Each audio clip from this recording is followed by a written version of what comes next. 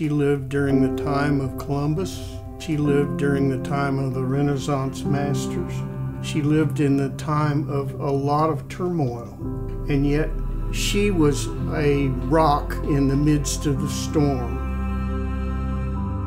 In this house, all must be friends, all must be loved, all must be held dear, all must be helped.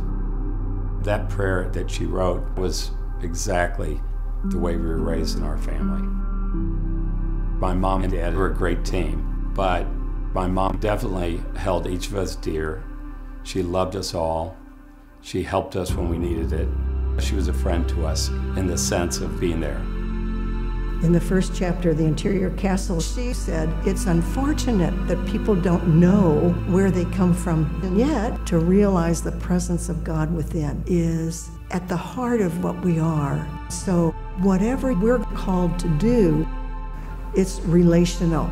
She sought God and spent years reaching to God, and then found more and more deeper levels of spirituality. And ultimately she said, God is found in the neighbor and in serving the neighbor, and that represents very much who we are and what we believe. Her whole life mission was to bring people back to an authentic faith. The convents had become worldly and were worried about money and keeping things going, where she brought it back to prayer. She was really a person of integrity, and that's what I tell our students. Be who you really are, and that's what she was trying to get us to do.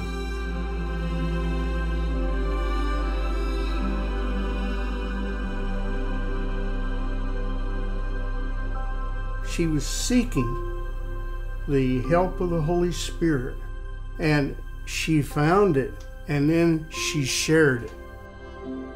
I feel like the same experience that she had, all of us can have. What a wonderful creature that God gave us to lead us in His way.